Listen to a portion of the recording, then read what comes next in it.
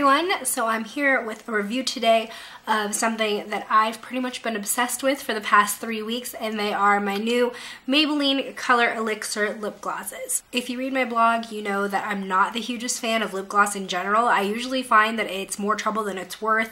I hate tacky or sticky lip feeling, and I don't like thick, I just don't like the feeling of a lot of lip glosses. The one drugstore lip gloss that I found that I really like is the Revlon Color Burst ones, but I might have a new favorite. So these are like a fusion of lipstick, lip balm, and lip gloss. My friend Katie, who's in Ohio, she works at Rite Aid, and she's like literally the worst influence because every time there's a sale she texts me and she's like, oh, you gotta go get this. So she told me she had tried these when they first appeared at Rite Aid and was like, go check your store because they're awesome. So I went, the first one I got was this one, which is in Intoxicating Spice, and I'll do a little swatch for you. And I loved it so much that literally the same day I went back to Rite Aid to get another one because I liked it so much. This is Intoxicating Spice. It's a beautiful, like deep cinnamon color, I would call it. Then the second color I picked up was called Mauve Mystique, which is actually what I'm wearing on my lips now. This one is my least favorite of the two just because in the actual tube it looks like it's got a good purple hue to it, and it does, but it just doesn't really show up that way on my lips. I really wish that it did more.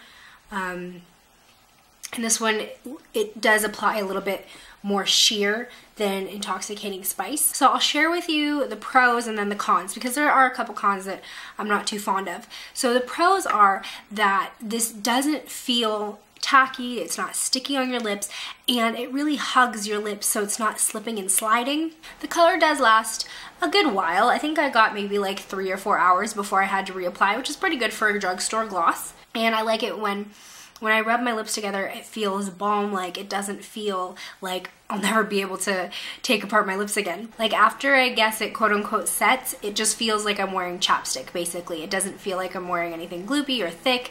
It's a really great consistency, so it's not too thin, so it applies opaquely, but it's not too thick that there's like a presence on your lips. It's just like a really great medium middle way between the lipstick and lip gloss and lip balm scenario. Threesome, menage a trois. The color payoff is pretty great. Like I said, the mauve one is a little bit more sheer, but Intoxicating Spice is really pigmented, probably what I would get from a lipstick as well. And I really love the packaging because it looks like lipstick bullets, but then you twist the cap here and there is a slanted, what they call an Angora brush, which I think has to do with like the little bristles or the material that it's made out of, but it's basically like a doe foot or teardrop applicator. And I really like this. It does apply it very evenly.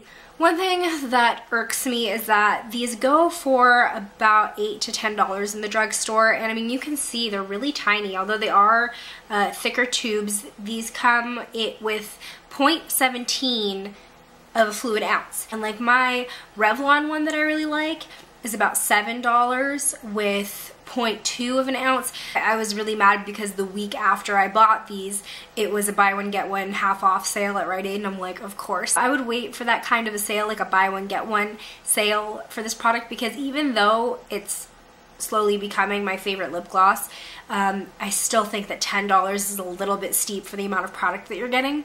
To me, both of my tubes, like, they kind of smell like rubber.